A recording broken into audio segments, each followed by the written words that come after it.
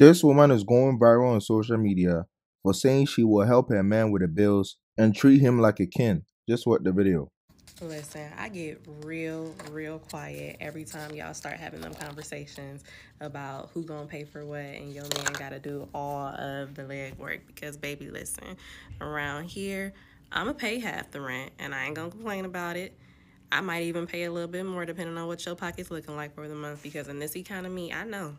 I get it. I know. I'm gonna take my man on dates. I'm gonna pay for a haircut. Babe, I'm about to get a pedicure. I'm gonna treat you the one this month because I know you had a long month just like I did. Or shoot, happy Father's Day, happy birthday, whatever. Like, I'm paying for stuff.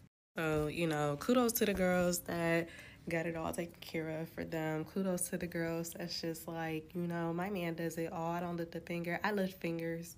I work with or without a man, I'm going to work.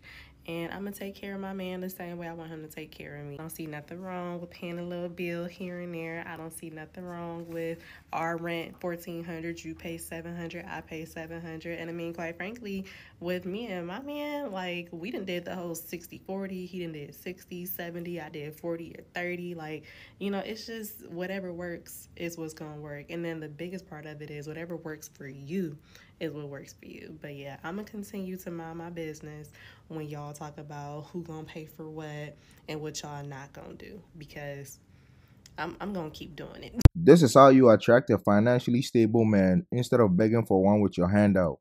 These are the kind of women who get financially taken care of the most. And I say this because of her appreciation and being a helpmate rather than a headache. If the man that she's with gets into a situation where he could retire her, I bet he will be more than happy to because of the type of woman she is. As a man, it is already your responsibility to take care of your woman and provide for her. You don't have to be inspired because that's your duty.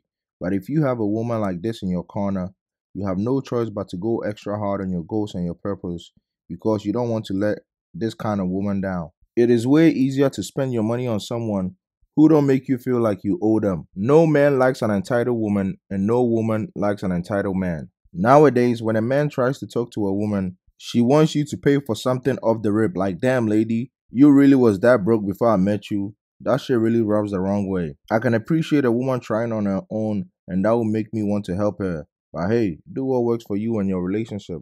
But let me know what you think in the comments down below.